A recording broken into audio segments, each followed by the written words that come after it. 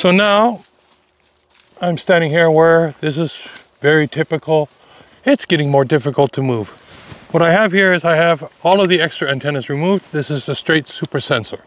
At this moment in time, in order to relieve myself from the cables, I put it just simply around my neck here so I have more freedom here, nothing to get caught up here in the trees, in the grass, and the weeds that are here. And I've selected 3D ground scan.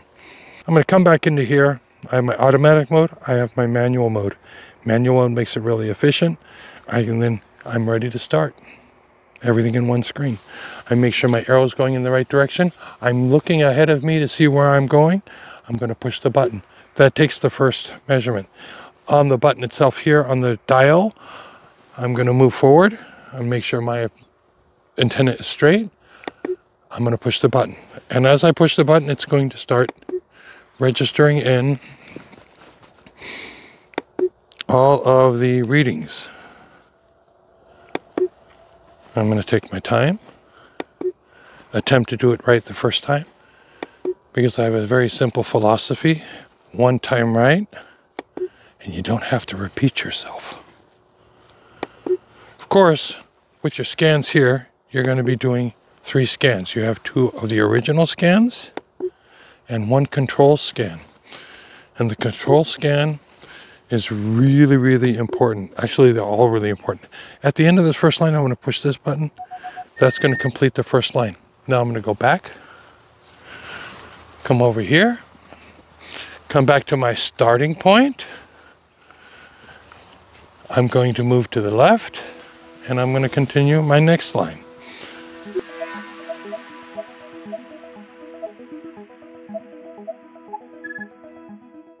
Now I'm going to move to the left, and as I see right in front of me I have a tree, so I'm going to move a little bit further off, and then I'm going to do the same procedure again.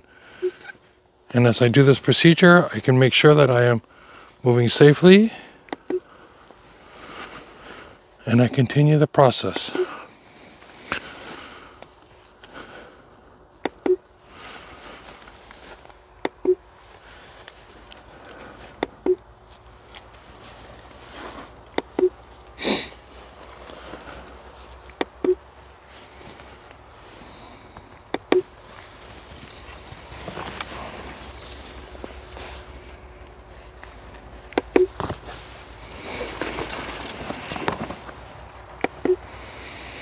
And now is where it gets real interesting.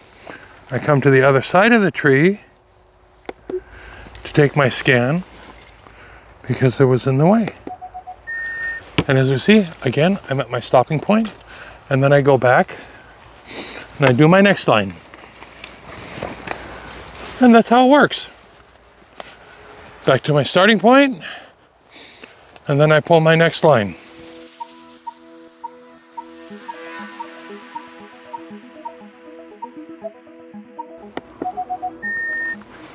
That's it. That's how it works. I'm done. I'm going to push the save button. I'm going to say this run here was probably a little bit shorter. I was probably about 9, maybe 10 meters. And then here we had a width of probably about 5 meters. Click that, save, and I'm done. I'm ready to go. That's how we're going to do this. This was scan 1. Then I'm going to repeat the scan, do it again, exactly the same. That'll be scan number 2. Then I'm going to come at a different angle, do it again. That'll be scan number 3. And this is my control scan. Because 2 of the scans, theoretically, are going in this direction, and 1 is going to go in the other direction.